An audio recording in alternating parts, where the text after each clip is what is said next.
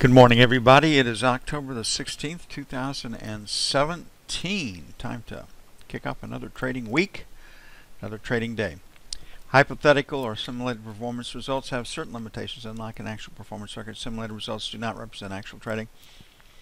Also, since the trades have not been executed, the results may be overcompensated for the impact of any of certain market factors, such as lack of liquidity.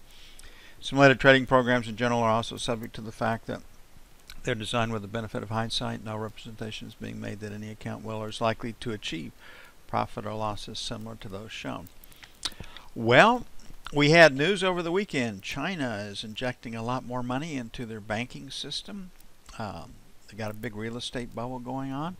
Their PPI numbers were a little better than forecast. They dropped hints that their economic activity numbers would be coming in higher than forecast. I think it's this week is the meeting of the Chinese Congress to solidify the current government, make the changes that they make at the party level. So a big week for China. Little news out of Europe, other than Spain and Catalonia are playing cat and mouse with each other right now. Spain has given them an ultimatum. Catalonia hasn't accepted it yet. Put out a statement that they're thinking about starting their own central bank. Catalonia, Spain will fight for because it's 40% of their GDP. So we'll see how that develops. And in the United States today, we have Empire State Manufacturing Survey looking for a plus 20 number. I have no feel for that. It could go either way. But we don't have a lot of news in our area. As far as crude oil goes, crude oil's up. Gold is up. Iraq entered the city of Kirkuk. There were casualties being reported from the Kurdish side. There were some clashes. The price of crude oil is responding as you would think it should. Gold, based on what's going on between Spain and Catalonia, maybe Iraq is doing what you think it should do. China is back in the gold market. That's been very, very supportive. The euro is down. Treasuries were off a bit, but they've come back somewhat. So I'd say the news is mixed, which ought to yield trading ranges for all of our markets today. The first sell will be 23.27 in Treasuries, sell 1. Second sell will be 31 to 03. Closer we can get it to the buck, the better it is. 23 is very, very aggressive. We had a high on Friday of 26. So structurally you'd be selling 25.5s, a tick inside of that bar's high. On the buy side, because we have a B volume wise and TPO wise, we'll make it 13 to 17 and then 5 to 9.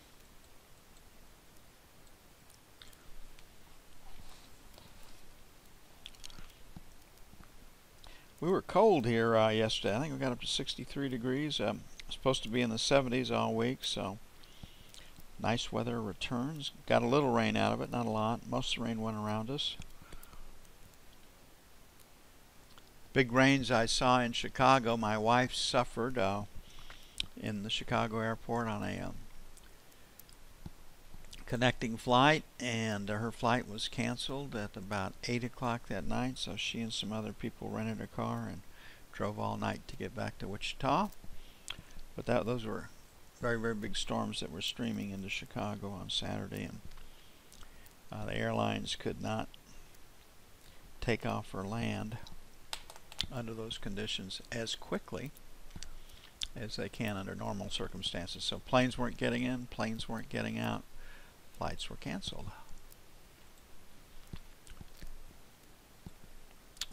Okay, 4 to 8 is number 1. 11 to 15, sell 1. We'll make it 23.27, sell 2. On the buy side, 24 to 28, number 1. 17 to 21, buy 1. And 5 to 9, buy 2.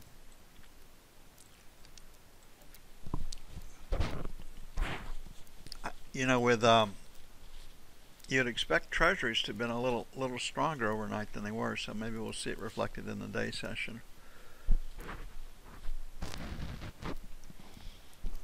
We'll have to see here in a moment. Let me get these down.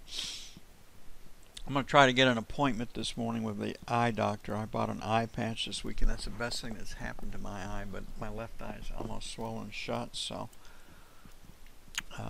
it'll be interesting me trying to read the screens with one eye once again, but the eye patch is probably the best thing that has happened to the eye since I started this treatment.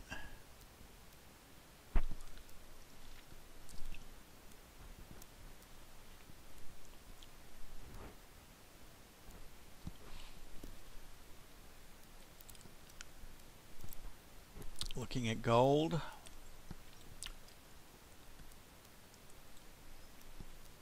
I have this low volume number right below 10.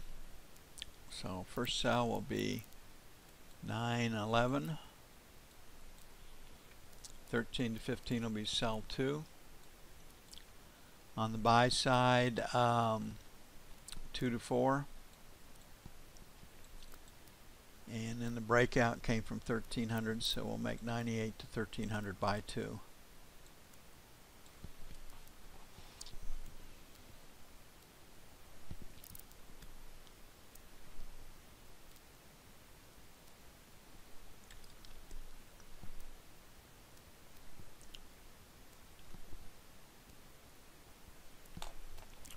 Looking at the euro.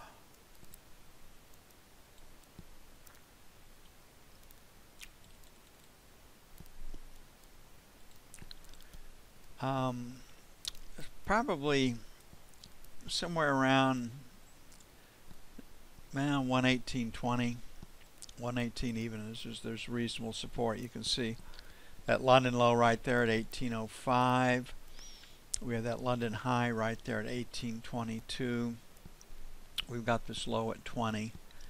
So we'll make 20 to 30 by 1. 118 even, 118.10 by 2. On the sell side, 50 to 60, sell 1. 75 to 85, sell 2. Not much news to move things around today. I think Spain gave Catalonia 8 days last week, an ultimatum, so I don't know when that comes due, but everybody says that Flanders and their talk about secession is more important than Catalonia and Spain for the EU. And I don't know much about that, but if it is the case, we'll be reading more about it in the not too distant future.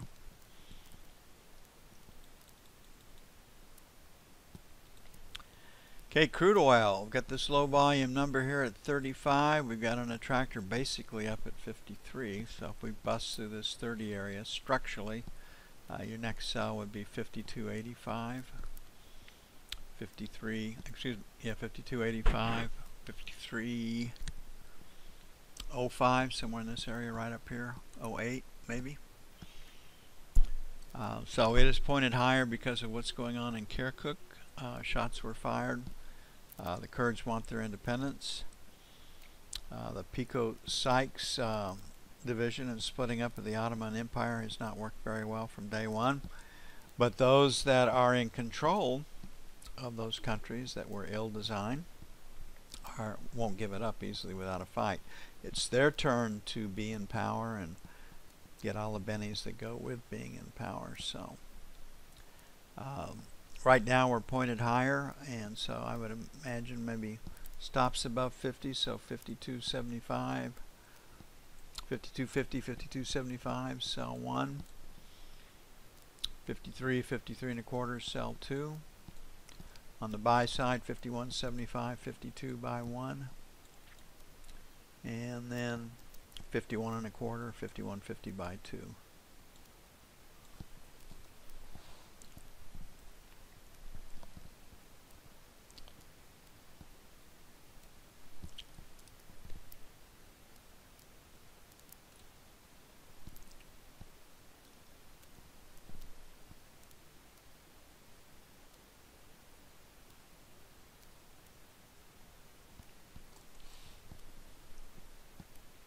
And the E-mini, I believe the E-mini is still slowly higher.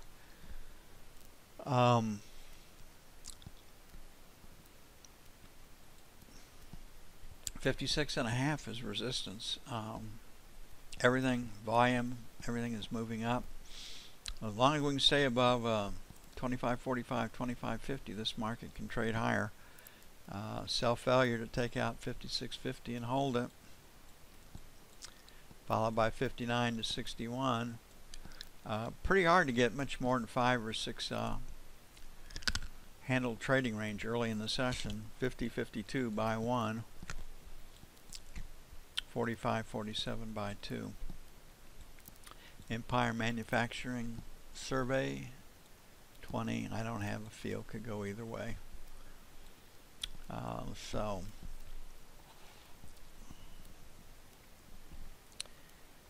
a quiet Monday trading range would be my guess.